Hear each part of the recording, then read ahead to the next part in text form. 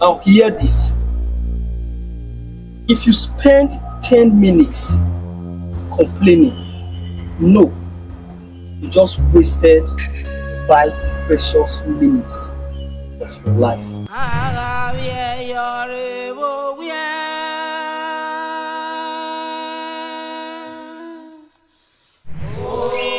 Oh, you will have no more women.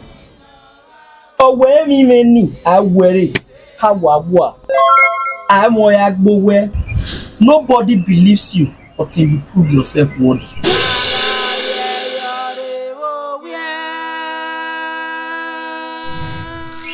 King Precious Edoma Dagbon, the King Kuman of the whole universe, the master of money.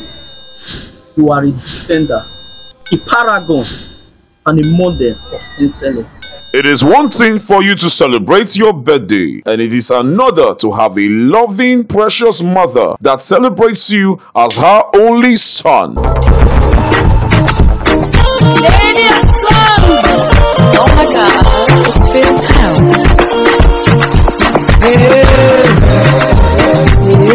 Happy birthday to Mr. Precious Edoma Dagbon, aka King Kuma of the Universe, aka Master of Money. On this day, your lovely mother uses this medium to celebrate you, seeing the fact that you are her only son and she treasures you more than life itself.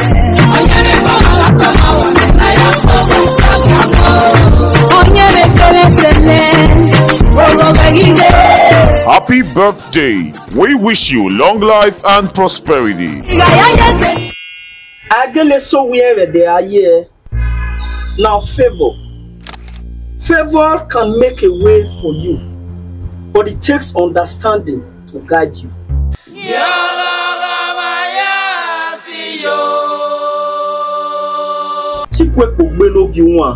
King Precious Edoma Dagbon, Ekbonohua Erukin, and Ekbonohua Lavie, Ogbovere, Eagitamieko, Ukwebake Webwe.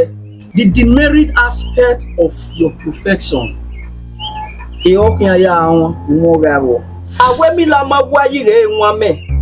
Happy birthday to you once again, box. It's your day. Enjoy. No hope for tomorrow.